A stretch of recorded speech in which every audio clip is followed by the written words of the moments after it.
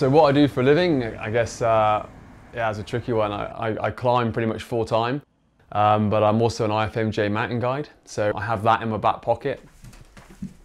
I do love guiding, and I do love giving people experiences in the hills, but I guess selfishly, what really is important, if I'm honest, is my own personal climbing. Favourite cam? Yeah. Probably my C3, I reckon. It's kind of like a get out of jail piece for me, you know. So I grew up in the southwest of the UK, which was really near to Cheddar Gorge, and for me that was where it all started. I noticed you're wearing those. Yeah, well these absolutely stink, mate.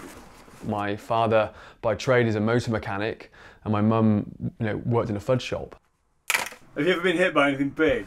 Yeah, I've been hit by a couple of big Scottish blokes. My maths teacher would wander up to a cliff called Split Rock and come and find me when I should be in class and drag me back down to my lessons. I just can't get rid of it for some reason.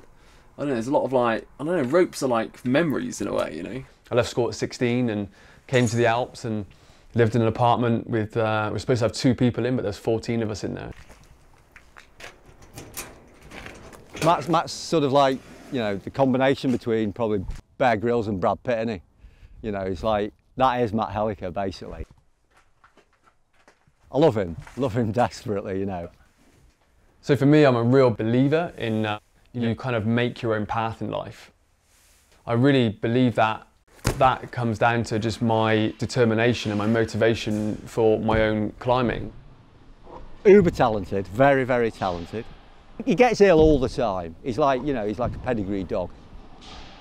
I'm really sort of proud of my grassroots and the people that I started climbing with, I'm still best mates with now. Give Josh your back his leopard. Alright, let's go get the baby. Josh wants the leopard. Andy's gonna go to work. And Mum's going to bounce castle. Good boy, go and sit down on this chair.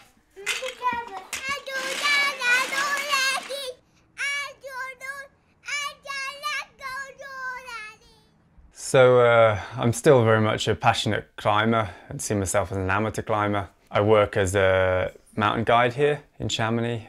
In there, yeah. Put it in there. For my father as a farmer, he finds it very hard to understand why I'd want to do anything else apart from bringing up sheep and cattle. I think John has a lot of respect for Matt, and I think because John's quite serious. Try and keep things organised, but it can be a bit chaotic.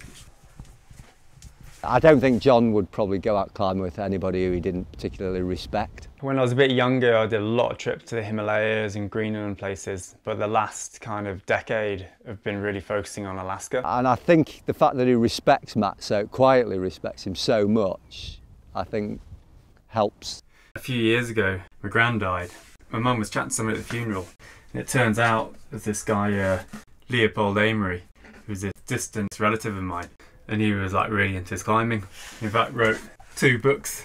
You start reading the books. I think the first time I did the Matterhorn was 1906. It must have been quite an early ascent of the peak. After the First World War, he's back in the Alps again. He's proposing this double traverse of the Matterhorn.